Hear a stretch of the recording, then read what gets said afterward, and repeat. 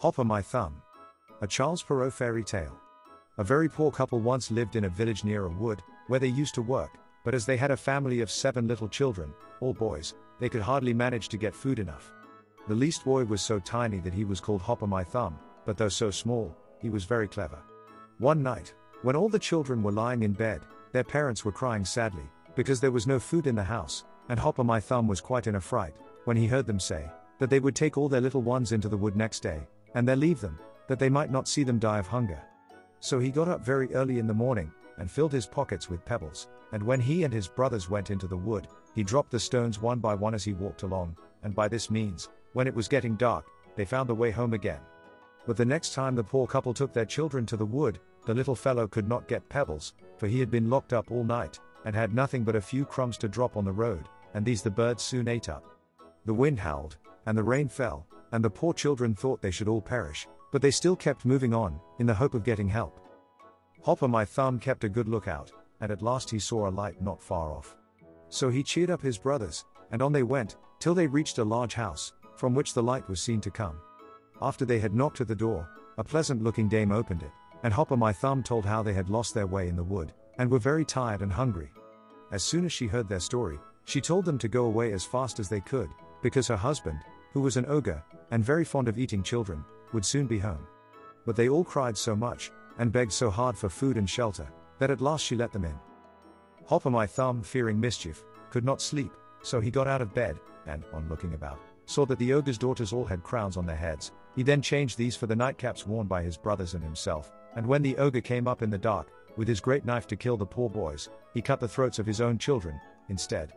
At peep of day, Hopper My Thumb awoke his brothers, and made them quickly get away with him from the house. After they were gone, the ogre, grinning savagely, went up to the bedroom, but he became almost mad when he found he had killed his daughters, and the little boys were all gone. The ogre now put on his magic boots, with which he could take 7 leagues at a stride, and set off in pursuit of the poor runaway boys, but Hopper My Thumb had made them all hide in a hole under a rock. By and by the ogre came back tired and in a very bad humor, and threw himself on this very rock to sleep. A kind fairy now appeared to the children, and gave Hopper My Thumb a nut to crack as soon as he should reach the ogre's house, but the fairy told him he must first take off the ogre's boots, and send his brothers home, and afterwards put on the magic boots himself, and make the best of his way to the ogre's house.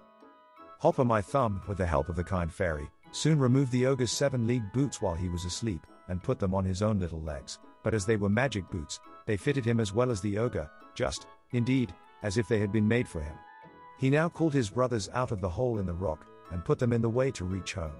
He then strode on in his magic boots, till he came to the ogre's house, and, on cracking the nut, he found inside a paper with these words: "Go unto the ogre's door." These words speak, and nothing more.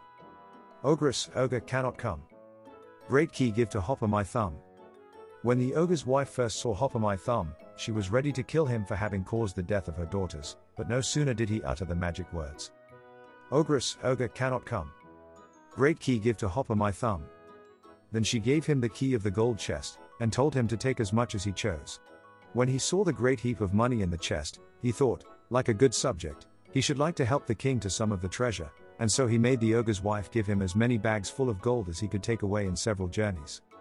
While Hopper My Thumb was so well employed in taking away the wicked ogre's treasure, that monster was still sleeping, after his useless journey in search of the poor children, on the rock, where Hopper My Thumb left him.